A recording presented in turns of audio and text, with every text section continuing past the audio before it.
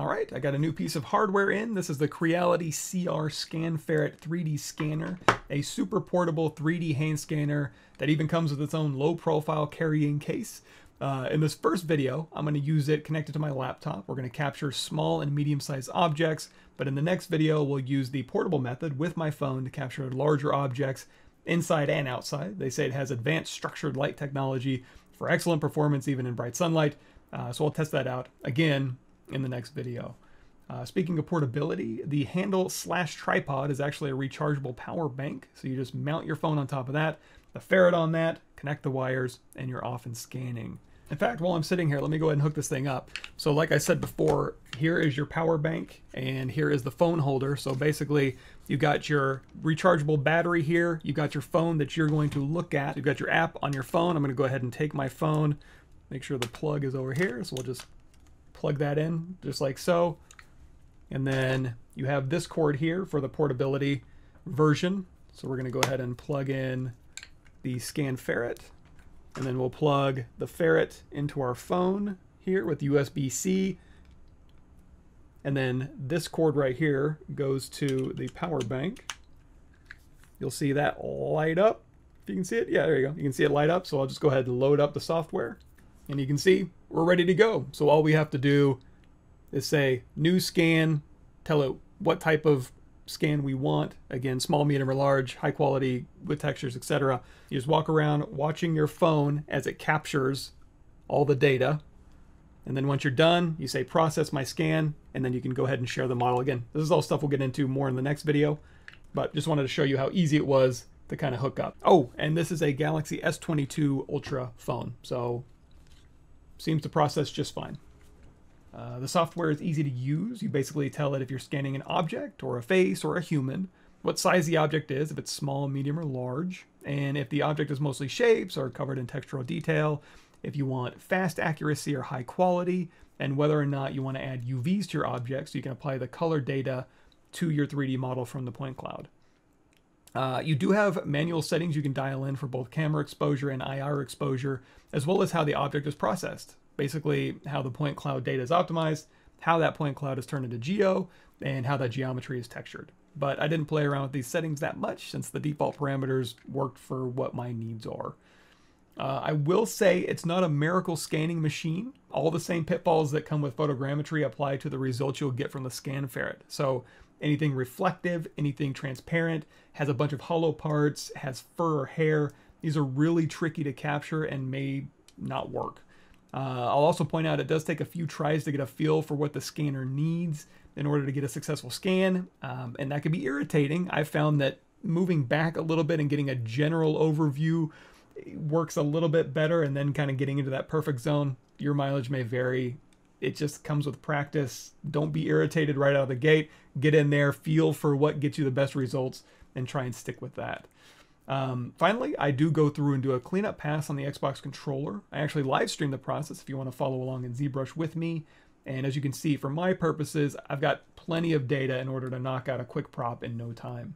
Anyway, stay tuned for the unboxing and me running it through its paces.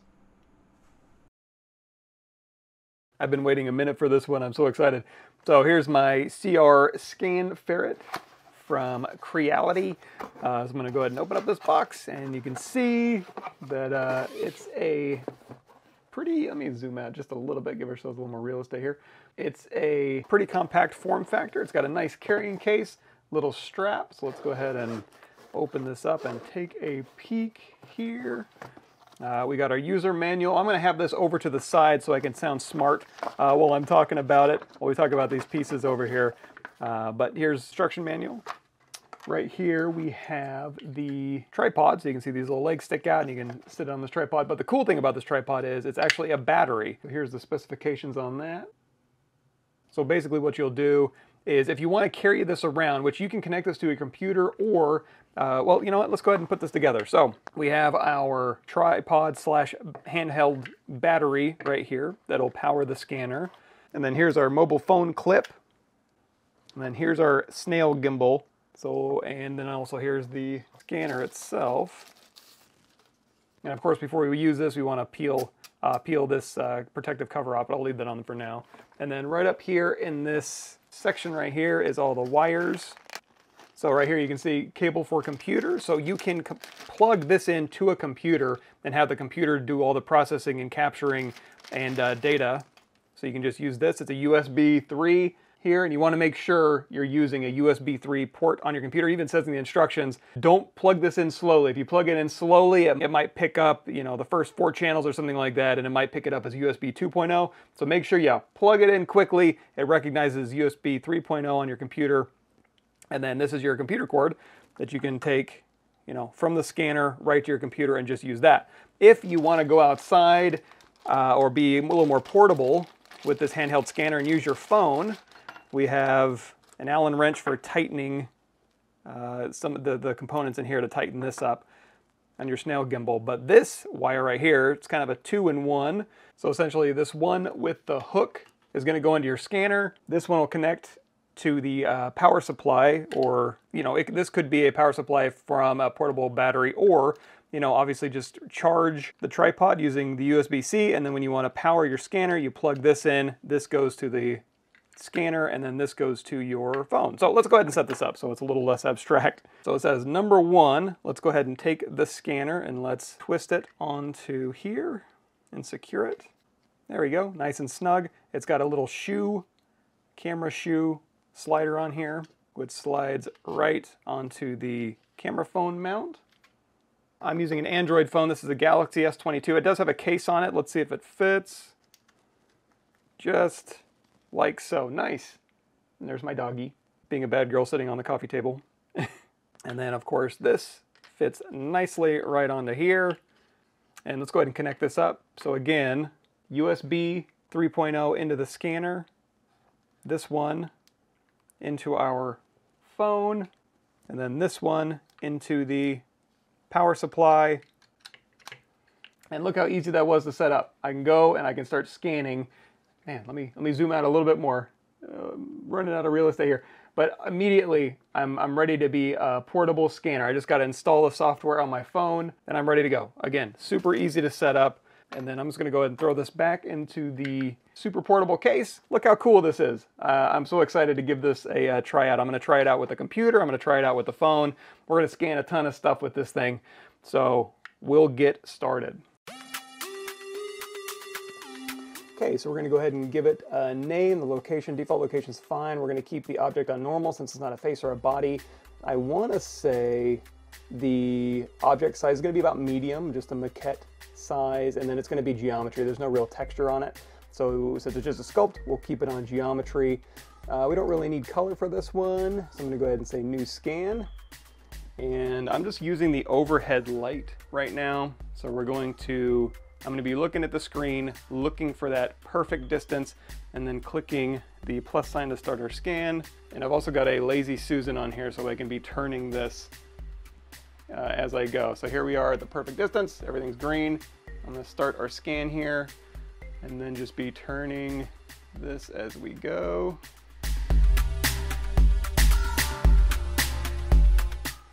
And then once I'm done, I'm going to go ahead and say complete. Yes. And if I don't want to do one step, I can skip this and go down here to optimization manual. And then of course the mesh processing here, I'm just going to say, go ahead and just give me one click. Yes. All right, looks like my model is done, and quality looks pretty good. So I'm going to go down here. You can see we can rescan or we can export. I'm going to go ahead and just export this onto my documents is fine. You can do PLY, STL, or OBJ. I'm going to stick with STL. We'll call this Maquette, and I'm going to do another test where I turn on some lights.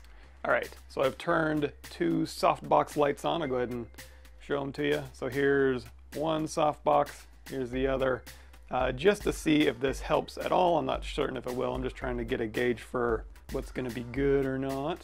So we'll do another pass.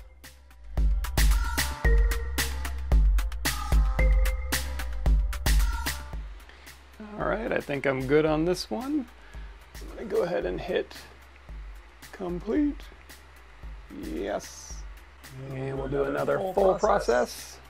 Yes. And this one I left color on, which I don't really need, but I mean, it's not a bad thing to have available, so yeah, we'll go ahead and keep it. Export this. And we'll do this one as an OBJ. So I'm going to compare the STL quality with the OBJ quality. This is the one without, this is just with my overhead light on in my room. Did a pretty good job. I'm going to go in here to, let's go ahead and go out of edit mode, and we'll hit Control N, clear our canvas. And I'm going to go in here to import, and we're going to bring in the OBJ version now. And so this one has UVs because we left the color setting on, which means it's going to have a UV map and a texture map. So we're going to go in here to texture import. We'll grab the PNG that comes with it. We'll select it, we'll flip it vertically, and then we'll go down to our texture settings and we'll say load in that texture. So there we go. We have our texture map. Let's go ahead and change our material out with Skin Shader 4. So here is our OBJ with our UVs, and then here's our STL. So we'll go ahead and name this Maquette OBJ, and we'll call this one Maquette STL. And I kept the default setting, so whatever, you know, when you hit the little finger icon and it goes through and it remeshes for you, or it optimizes your point cloud, then it meshes, converting the point cloud into triangles, then it textures it, and then it, you know, is ready for export. I just kept the default settings for those. So here's the OBJ. I'm gonna go ahead and say insert, and we'll grab the STL here. I'm gonna line these up real quick. Now, as far as the color version here, I didn't really need the color of the clay or anything to show through, and you can see the results here. It's got a lot of baked-in lighting. Obviously not taken under ideal conditions where I'm doing, you know, very diffuse lighting to get no shadow information or anything like that. I just took it straight up as is. So I'm not expecting anything great from the color since I didn't really go into capture with color in mind. But as far as, you know, this reflective surface back here, it actually worked really well. Didn't seem to have too much trouble with the metal here. And of course I didn't pay too much attention to the metal armature there. So if I go ahead and turn off our texture here, and I'm going to go in here to transform, and we'll say split screen.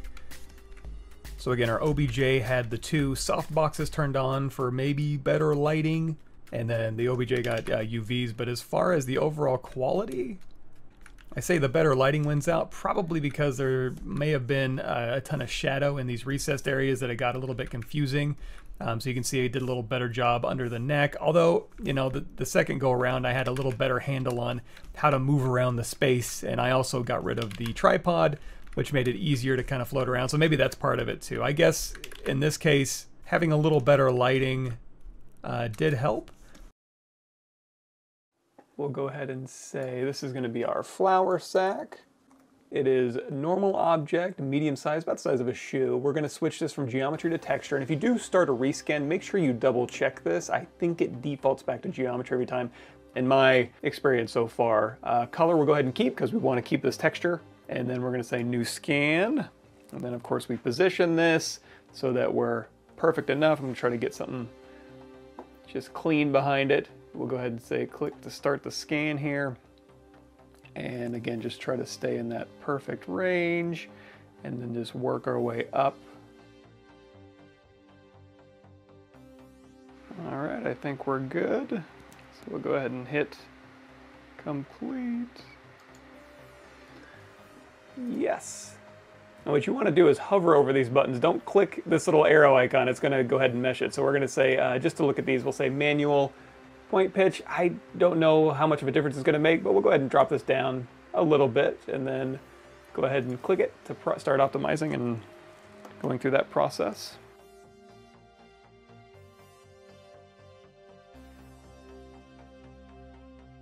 All right, looks pretty good. I'm going to go ahead and we'll just go ahead and say we got color on, we'll export.